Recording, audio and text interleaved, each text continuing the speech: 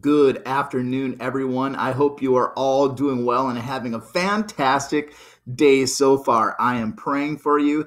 I love you guys and I miss you, and I hope you are all doing well. I know some of you guys might be looking forward to a certain day in May when the fishing opener opens. So today, your memory verse of the day is going to be for those fishers out there. So let's get into this.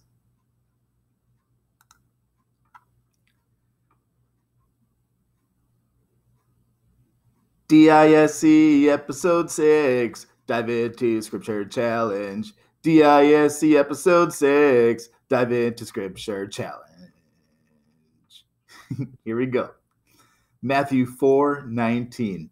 Come, follow me, Jesus said, and I will make you fishers of men. Well, who can tell me what this symbol is? Anybody? Yes, it is a fish, but in the Christian world, it is often referred to as the Jesus fish. No, it's a symbol that most likely originated during Jesus' time. It was a symbol that was used within the early Christian church, not only for authenticity to show who you belong to, but also for protection, because in that time there was a lot of persecution for following Jesus Christ, because you were supposed to be following the Roman and the Greek gods. And this led to them often having to meet in secret, having secret churches, kind of like what we're doing now, where we're meeting from church on a regular basis. Oftentimes, they would draw in the sand with their foot half of the fish, and they knew they were safe, and they were talking to a person that also loved Jesus if that other person completed the fish. You know, these are all things that I've heard about that I think are kind of cool, but it helps us understand the Jesus fish a little bit more. Well, you see, in this time, and this takes the meaning a little bit deeper, in this time, the Greek word for fish was ichthys. Ichthys. And it's here in the Greek word for fish that early Christians found their identity. No, I'm not saying that we find our identity in being a fish or being fishers. It's not in the fish, but it was in the acronym for the fish word ichthys where they found their identity. You see, as we take that word apart, ichthys, we have Iosis, CH, Christos, TH, Theos, Y, Hios, S, Soter. And if we come up with the English equivalent to these letters that spell out the fish Greek word ichthys, we get Jesus, Christ, God, Son, Savior. So the origin and the meaning of the Jesus fish, the ichthys fish, is Jesus Christ, God's Son, is Savior.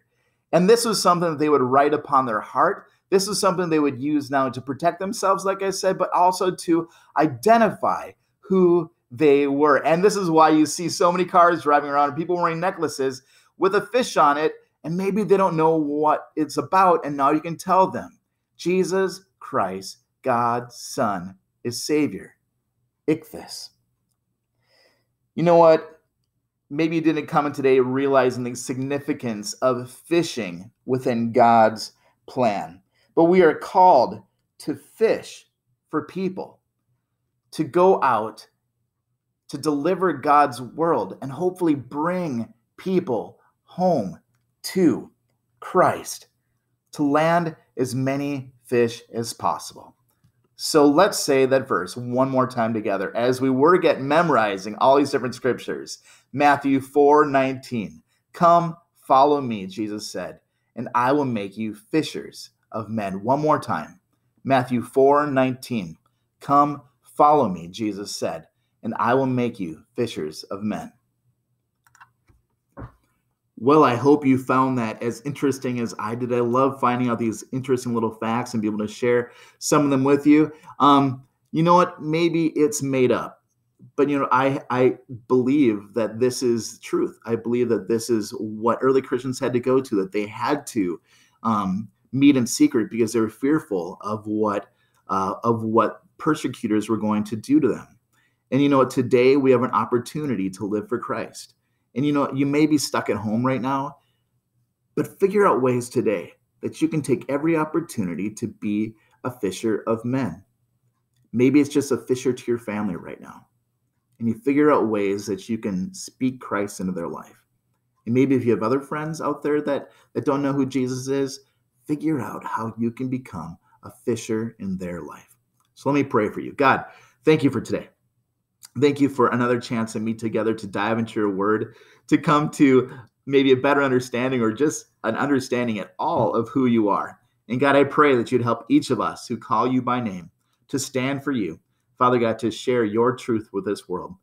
Father God, that we would each become fishers of men. So God, thank you for this day. We give it to your name. We pray. Amen. Time to go. Have a great day, you guys.